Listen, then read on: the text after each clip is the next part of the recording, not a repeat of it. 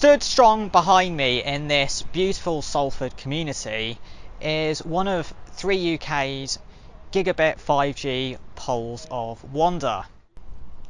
This site is one of Three's brand new flagship Ericsson configurations with all of their bands including 700 MHz. On the top of the mast is the Ericsson active antenna unit for the C-band 5G, and then below that is the CommScope passive antenna which carries all of the 4G bands 700, 800, 1400, 1800 and 2100 MHz. At the base of this site there are 4 cabinets which house all the necessary components to run the site. This is the wraparound cabinet, named because it wraps around the pole. Doesn't contain all that much in this case, mainly just jumper feeders between the antennas on the pole and the radio cabinet, which we'll talk about next. Then there's this, which is the Ericsson baseband cabinet. It contains the basebands which interface between the radios and the site backhaul and do a lot of the thinking on the site. And then this really big cabinet is what's known as a bowler. This contains 12 radios which feed all of the 4G capabilities at the site. So at the top here there will be 3 ERS 4480s which are dual band 1800 and 2100 MHz 44R radios for the 44R L18 and L21. Then at the base here will be 3 ERS 2460s which are triple band capable for 700, 800 and 900 MHz, but only used for 800 and 700 MHz on this site, including 700 MHz 4G, which this site broadcasts. And then over on this side there are 6 ERS 2012 radios which are for the 1400 MHz. The reason for 6 is because each are 2T, so for 3 sectors of 40 you need 6.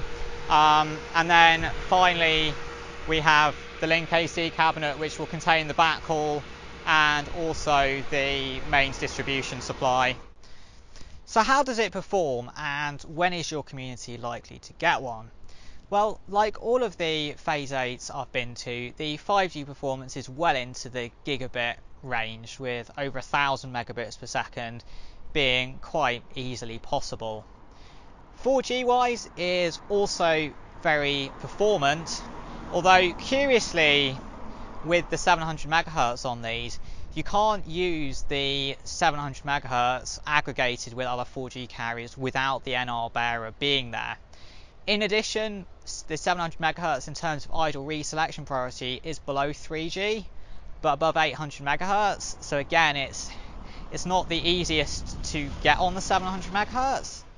In terms of when your community is likely to get one of these, I have tracked more than 2,000 Three unilateral 5G street pole planning applications over the past year or so, of which about 1,700 are entirely Three only new location Phase 8 street poles like this one.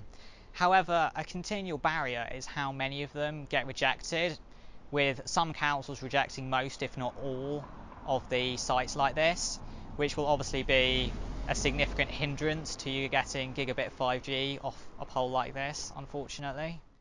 Thanks for watching this video about Three's Gigabit poles of wonder and also a little bit about 700 MHz. It is important to add that it's very early days in terms of Three's 700 MHz deployment, having only very recently got the spectrum license, and therefore actually a lot may change over the coming days and weeks. But I look forward to seeing you on the next video. Thanks for watching.